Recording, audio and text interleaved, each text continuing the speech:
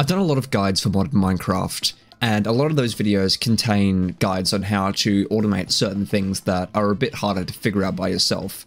However, I just wanted to put some in their own videos so that you can be able to Google how do you automate the Metallurgic Infuser, and there's a video that's a minute long and it'll show you how to do it. So that's where I'm coming in with today. So I'm going to show you two versions, one using AE2 and one without using AE2. This one is entirely self-contained in itself. It is not a perfect system, don't get me wrong. However, it does get the job done. So how does this one work? So you have this chest here. Once the GUI decides to load, you have a logistical sorter pulling out the top. You have enriched iron and iron on the green filter, and then you have the blue filter set to coal. Then inside, so this one is blue, you have the enrichment chamber here. So basically how it works is you have the right set to the input and then you have the left set to the output. And then in this one, you have the right set to the extra yellow. So you want the right set to yellow, and on the infuse types, you want the right set to input. This will allow the infusion type from the enrichment chamber to go into here, as you can see. So it'll go, once the coal has been enriched, once the coal's been enriched, it'll go into here. And then inside here, we're gonna have our iron. And that's set to go on the green channel. And then this logistical sorter at the back is set to pull out the enriched iron through into here, and it's only set to pull the enriched iron. So it'll only pull enriched iron out. If it's steel dust, then it's going to go to the left, which will go into this iron furnace, which is set to input on the right and output on the front. So basically how it works is the coal goes into here and then to there. Iron goes into here, and the enriched iron comes back around and goes back into there to be made into steel dust.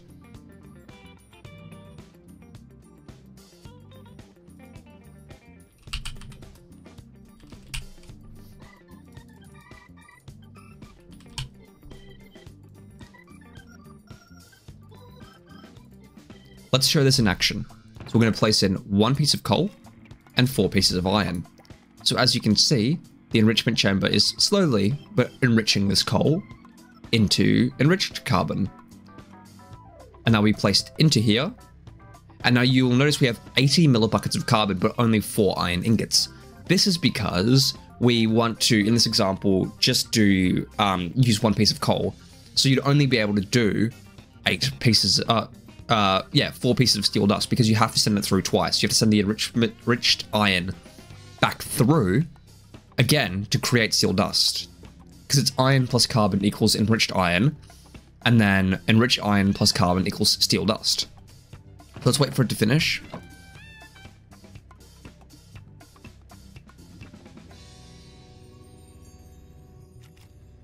And now it's all going back in, and then once this one's done, it'll push it into the iron furnace.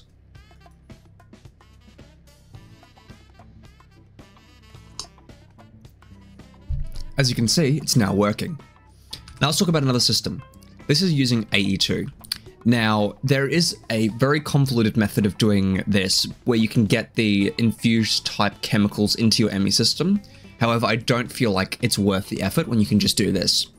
I will say that with the example of the enrichment chamber and the energized smelter, you don't need this complex buffer chest system set up. You can literally slap the ME pattern provider on top of them and set the top to in-out. Like that. And it will take the items in and then push them out the top. But in this example, we're using this so it maintains symmetry. So the Metallurgic Infuser has the top set to yellow. That's yellow will take in any extra form of input, which in this case is infused types. The front is just set to input. So the top, the top will receive the enriched coal or the enriched carbon. The front will receive the iron, and the back will output back into the pattern provider. The recipes I've got configured are based around the fact that it's using the enriched variant. So if you have a look here, can I open hold up. Let's open them up in here. So if you have a look in here, 8 enriched iron plus 1 enriched carbon equals 8 steel dust. So this is doing it in batches of 8. This is because there's 80 millibuckets of enriched carbon per of carbon per enriched carbon. Same with the enriched iron recipe, it's 8 iron and 1 enriched carbon will create 8 enriched iron. So let's go back over here. We'll watch this live at work. So we're going to go into our terminal over here. We want to craft 8. So the coal is being enriched right now. And then once that's done, it's going to be pulled back into the pattern provider through the back here. And that's going to be placed into here along with 8 iron to be enriched into 8 enriched iron. And then so on and so forth, that's going to be done. And once the steel dust is done, it's going to be coming into this energized smelter, which will then pulled back into the ME system. So that's how you automate the Metallurgic Infuser for Mekanism. Thank you guys very much for watching, and I hope you guys have a fantastic rest of your day. And I intend to do a few more videos covering a few more things that are harder to automate that I would like a good guide for. If there's anything you're struggling to automate, please feel free to let me know. What the fuck? Oh. Wink wink.